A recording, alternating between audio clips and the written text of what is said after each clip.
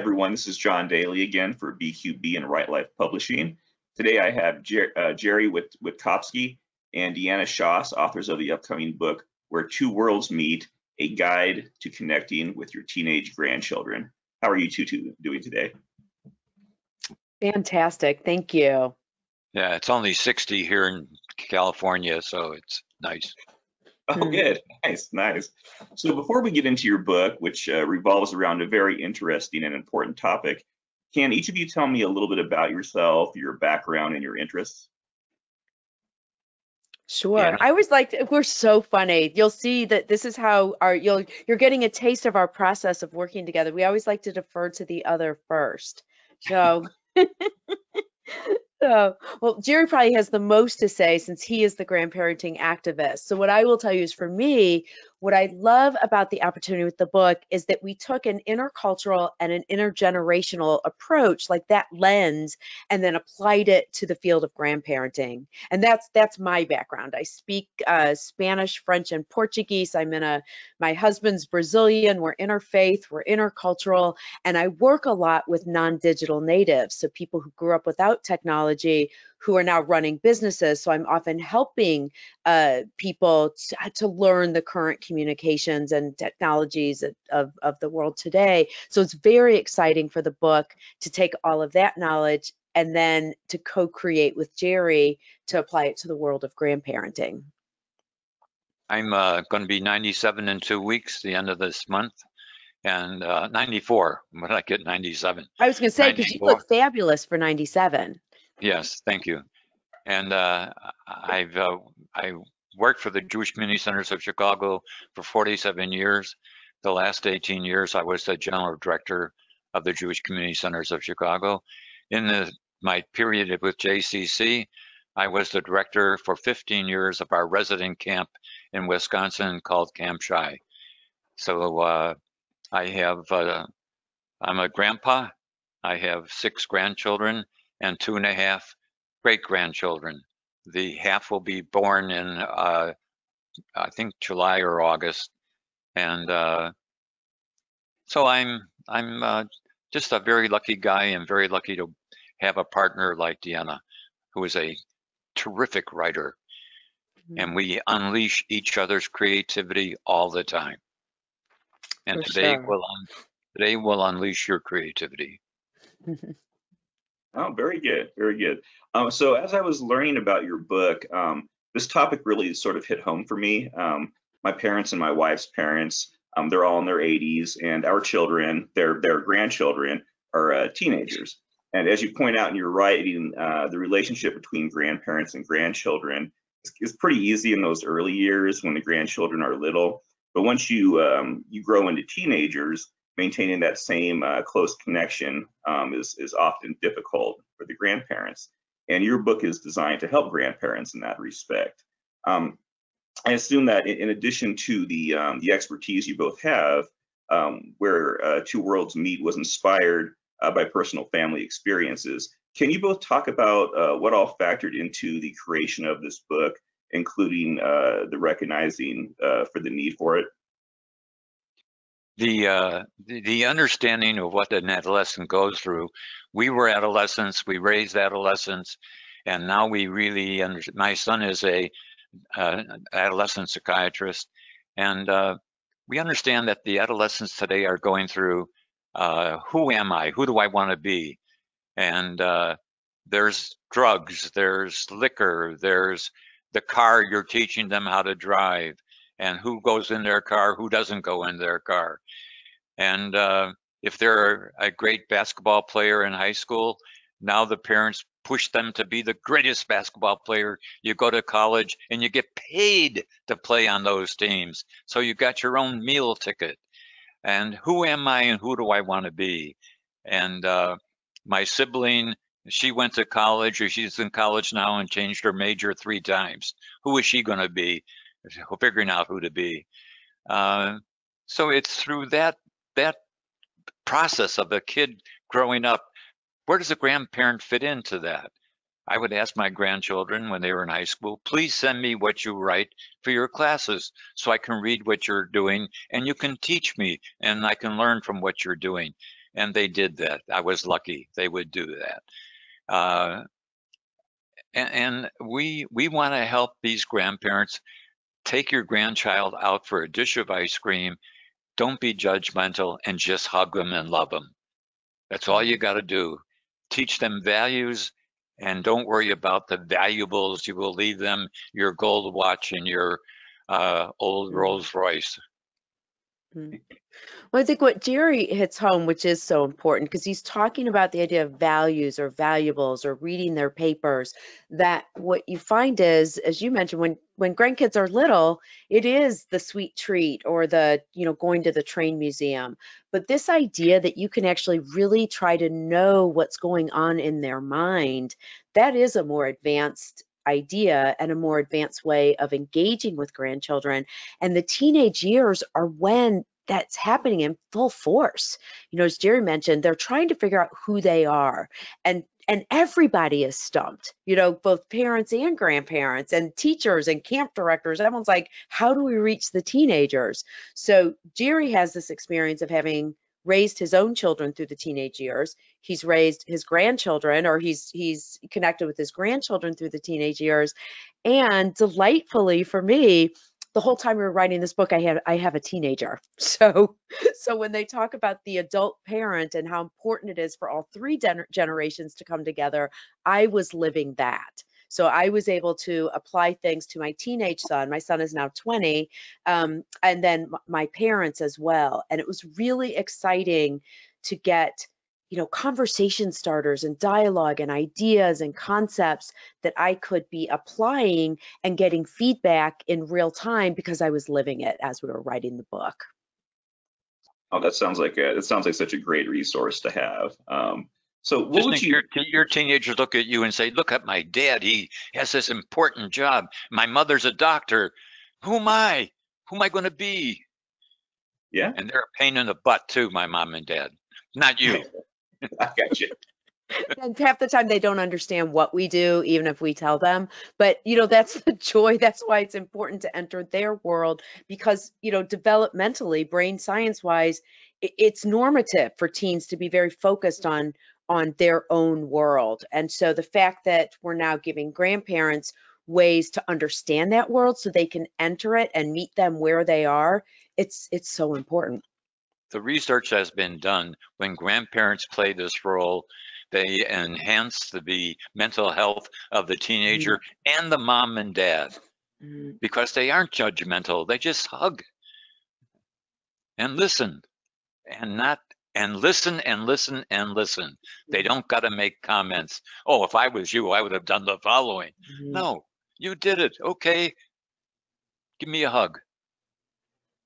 There you go. There you go. Now, what would you say, I'll ask each of you this, what was the hardest part about writing this book? Deanna? So I see now you're getting me to repeat what Jerry and I were talking about before, which was what a joy it was to write the book. So first I would say our creative process is so wonderful because we really, this is the idea where 1 + 1 = 100. The two of us together with the different way that we frame things really always made a greater outcome. So the writing itself was always a joy.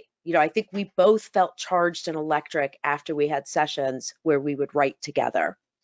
What was an opportunity to really make sure we had a process that worked was the fact that the world changed. We started this book pre-pandemic where in some ways it was grandparents, you have the opportunity to be the best grandparent you can be, and you have the opportunity to really have a connection and impact with your grandchild. Then the Surgeon General declared there was a mental health crisis. And so what we're realizing now is beyond being something really nice to do to bring families closer together, there's actually almost like a dictum or an obligation for grandparents because they've got the unique experience. They've lived through so much.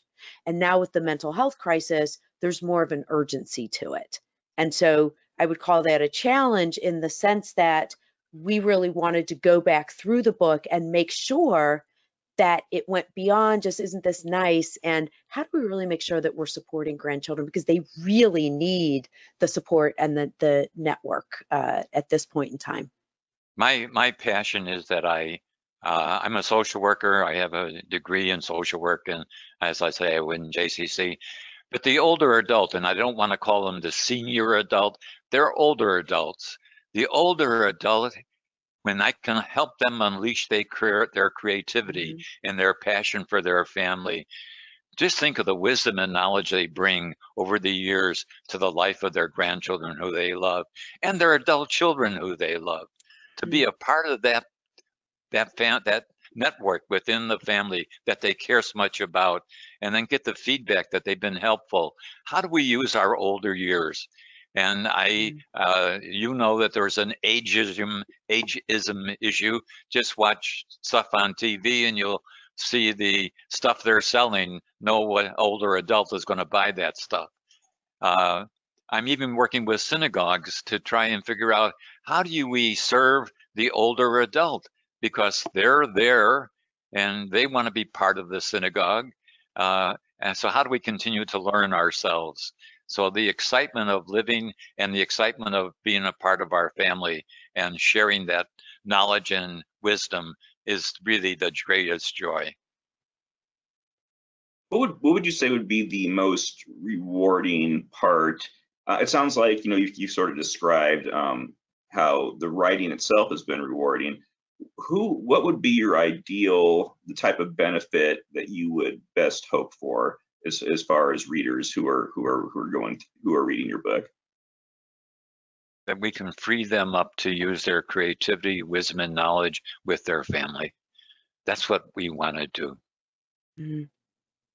I would say too, and I get this inspiration having worked with Jerry, is this idea that you can learn, create, and contribute across the lifespan. You know, Jerry has a phrase, he goes, don't die until you're dead, because it's that idea that as long as you're alive, that you can bring goodness and creativity into the world. And there's so many ideas. You know, each chapter in the book has a different idea or a different approach that grandparents can apply to their own families. Each chapter ends with journaling expeditions where there's exercises that allow them to take the learning and apply it to their specific family. And so I would hope that people would read this book, and at the end they would have the skills, they would have a new paradigm of how to look at entering the world of their grandchildren and inviting their grandchildren to enter their world, and that they'll just be excited to know that there is hope, that there is opportunity, that they have the power to really bring a wholeness and an anchor and an aspiration all to their family through the learning of the book and who they are at the start, what they bring to their own family. The hardest thing for me is understanding the new technology. I have now created Zoom family calls at 4 o'clock on Sunday with my family. Now, sometimes the teenagers show up and sometimes they don't. But I can call my grandson, the rabbi, who just got a job at a new synagogue, and we spend an hour on the phone. And I see his face, he sees my face. It's a Zoom call. So Deanna is the expert on technology, and she has mainly helped me understand all the technology and how you can use it to enhance your life with your family and your teenagers. Or you call them when you run into a problem. If they live in the same town, and you say, help me figure this out. Okay, Grandpa, blah, blah, blah, blah, blah, blah, blah. And here they help you figure out how to use the technology. And one thing Jerry points out that's very important from the book is that, you know, because of longevity and because of all the remote communication things, grandparents may be in the lives of their grandchildren for, 40 plus years. So when Jerry talks about connecting with his son, who's the rabbi, that son went from sending his high school papers to Jerry when he was in high school to now sending his sermons as a grown-up adult, meaning that the learning that you get in the book, it doesn't have to stop. It starts with the teenage years, because about age 12 and 13 is when developmentally teenagers, the brain starts to change and they're looking for, how am I this independent being? But once you get these practices in place, they just grow with you. There's no reason that they need to end, with the teenage years. They just keep growing. And whenever they send you your papers, you never are judgmental. You should have done this. You should have thought of this. You say, thank God, I never heard that word before, or I didn't understand that. You helped me learn a whole new thing. And of course, they are learning new things in college that I never learned.